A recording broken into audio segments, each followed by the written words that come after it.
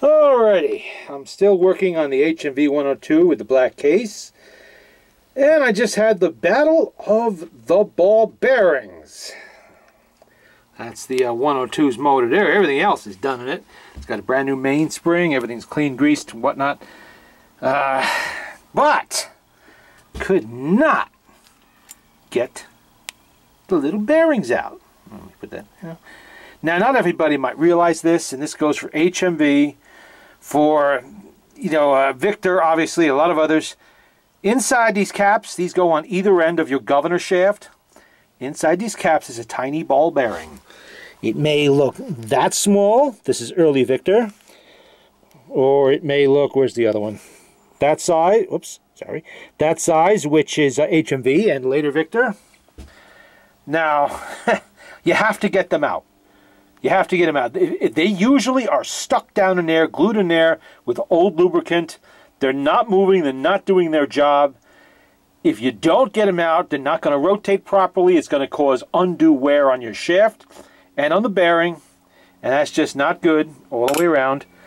You have to get them out of there. You got to get them cleaned up in there and fresh oil so that they're doing their job. So they go on either end. This is the governor. Either end of that shaft right there.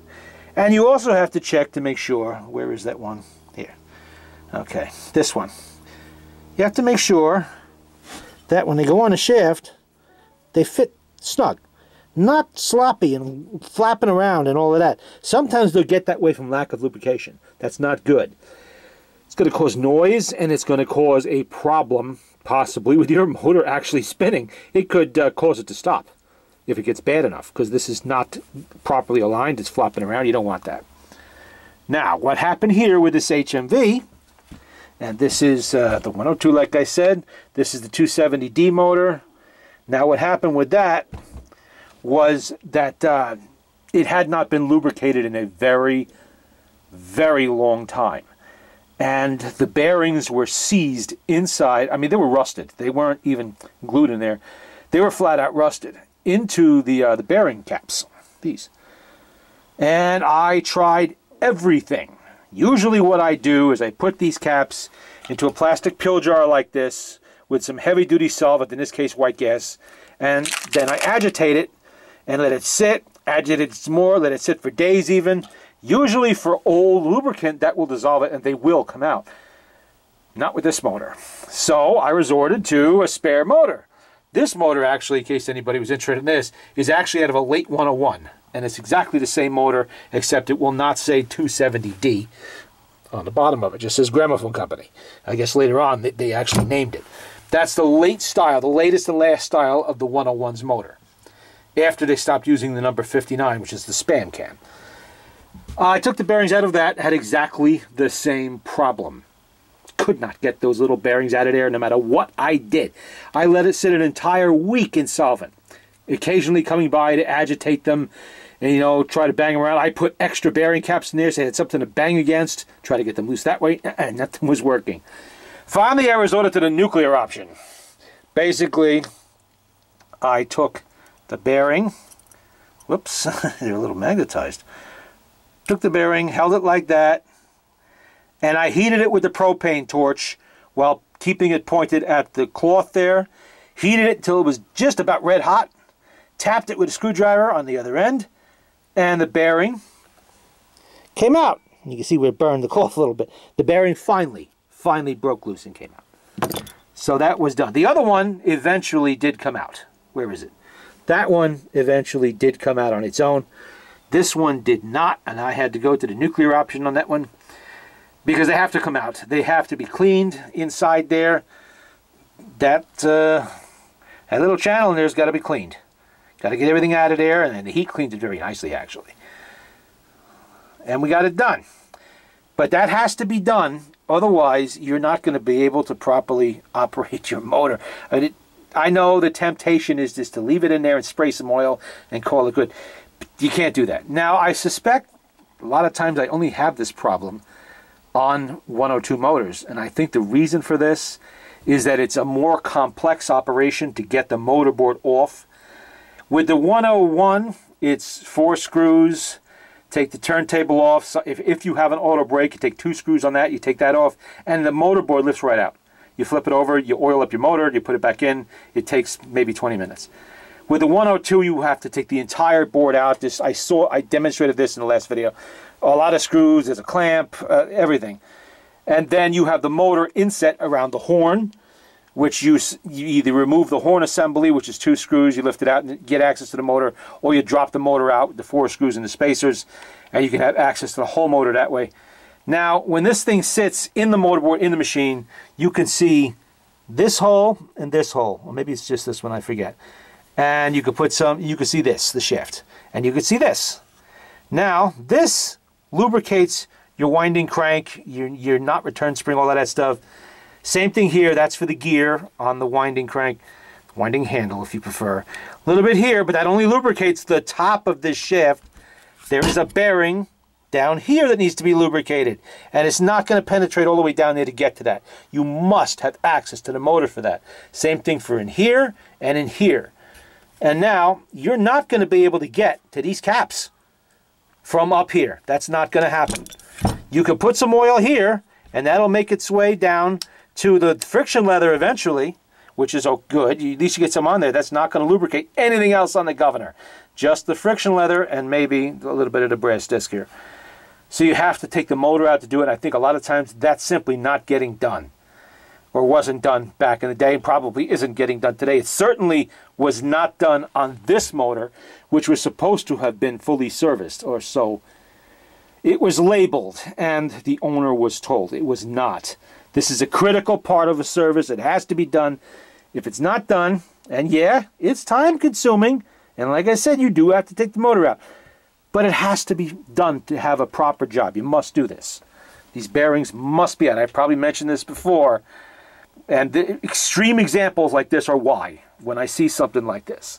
That was absolutely not. And what will happen eventually, this shaft and this cup will start to wear, and now your governor's trying to do this when it's unwinding in there, or it gets cockeyed in the shaft. I've seen it, and it causes a lot of noise too, and other damage. So lubricate it and clean them properly when you service the motor. You got to do that. But I'm going to put all this back together. The motor is done. That's ready to go back in the machine, but I still have other things to do. I got to swap out the handle. I have to inspect a few little other things. And of course, I am working on the reproducer. I haven't had time yet to mess with that too much, but I will get to that. We'll have this machine back up and running. Now, but the motor, that's all done. No other surprises, really. All the gears look good. The spring was a little weak, so I put a brand new one at the customer's request. I did put a brand new spring in there, and mainspring. Everything's been taken out and cleaned. That also includes this. This is your, and this is what it usually looks like, a mess. This is your winding handle gear in here, assembly. This is what winds your mainspring. A lot of hardened grease gets in there, and the temptation is to leave it alone because, that's not really under any major pressure. But you know what? It turns so much smoother if it's clean. So yeah, it's not hard to do. You take this screw out, this lifts off, that punches down through there, or up actually. The gear comes out, that's greased. Let me show you when it's not greased. You see it better. That gear will pop right out of that clasp right there. Over here on the back, you have a clip. You have a little wire clip on there, and you pop that off with a screwdriver carefully so not to lose it. And then this pushes right out. That shaft comes right out, put the winding handle on it, give it a little tug with some penetrating oil. There is a small thin washer down here in the bottom. Don't lose it, and make sure you put it back on. And that's it. You scrub it, you clean the gears, you clean the channel, you clean that all up nice. Reapply fresh grease, plenty of it. Don't spare the grease. Put it right in there good, because it's probably not going to be touched again for 50 years unless you do the machine yourself. To get that clip back on, mind you, when this is done, the motor's apart. You have the motor apart. You push down, let me see, on a hard surface like that, just keeping pressure on the end of the shaft there when it's back in, and you find a 1/4-inch drive socket and an extension that fits over that shaft right there on the end. Fits over that, and you just give it a gentle tap, pop, and that spring will pop right back on there. Don't lose it. That's the important part. That will be hard to find unless you have a bunch of parts motors like I do.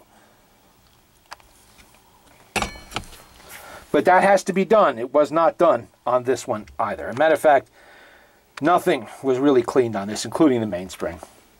It was given what we call a flea market rebuild. That's when somebody takes a can of WD-40, probably stuck the nozzle down in here or something, spray it around to take care of some of its death screams, and call it good. That's not how you do it. If you want to play the machine. Look, if you don't want to play the machine and you're not gonna, it's just going to sit on a shelf on display, then why bother? You can leave it. Don't do any of this. But if you're going to play records, you want it to operate correctly. And so you need to do this. You need to take it apart, clean it properly, put it all back together with fresh lubrication, and off to the races you go. And the lubrication you use, as long as it's a good grade of grease, it doesn't matter. You like to use the original formula, which was equal parts Vaseline and flake graphite, go ahead. Dirty, but it works. It may dry out a little quicker than the modern lubes. You can use white grease, you can use Molly, whatever you got. Whatever you got. This is not a transmission in a car or an internal combustion engine or something under high pressure all the time. So you have a little bit more leeway on the kind of lubricants you can use. You want to use a medium-grade oil in here and places like that, wherever there's a pivot. Make sure you lubricate this. I have seen some 102 motors and 101s that this hadn't been lubricated so long it was frozen. It was frozen. It wasn't moving. That has to move so you can adjust your speed. And as that friction leather wears, you will, over time, have to adjust your speed. This one has a good friction leather. Some 102s will have a felt pad there. That's perfectly adequate. It works, but you're probably going to have trouble finding a felt pad to replace it when it wears. But a Victor style, where is my example? This is the material. This is leather. You clip off a little piece of this, and you clamp it back in there, and it's good to go. You don't want a big piece, just about what you see there. About that size. That does it. And what is this, you ask? This is a Singer sewing machine leather belt. An early Singer sewing machine. They sell these on eBay. They're like 7 feet long or whatever they are. Lifetime supply. You don't have to worry about it. You can clip off whatever you need. And it's cheap. And that fits your brake and it fits your friction leather. That's what you want to use. There's nothing mysterious or special about that material. It's just round leather belt. That's it. That's what everybody in the industry uses. On pretty much every phonograph, they all have a friction leather somewhere. There is a smaller friction leather used on Victor for some of the, what do you call it, the gauges, the ones that have the gauge. It tells you the speed, and then it starts at 0 and it goes up. You can just, kind of carve one of those bigger ones down, and that works too. But there we go. That's the importance of taking care of your governor bearings. And if you play the machine, like I said, make sure you properly oil the motor. A couple times a year, you pop that open, take them, you'll get used to it. After you've done it a few times, it'll be second nature. Pop that motorboard out, flip it over, take off the 2 screws to remove the horn from the motorboard so you have full access, and properly grease and oil all the bearing points and, anything that friction, it has friction against another piece of metal. You oil it or grease it or both. That way your machine will last another 100 years and your great-grandchildren will be able to play it. And you got to make sure you do that. These are mechanical devices. They must be properly lubricated. And there you go. Did I cover everything? Oh yeah, you probably want to get yourself something like this. This is a clock oiler, but it works for phonograph motors too, or any small device. I buy these all the time at like flea markets, tag sales, whenever I see one. Sometimes they come with oil in them, and or you can buy them online. They're not hard to find. This long little shaft here makes it very convenient for getting into places just like these bearings. All right, there you go.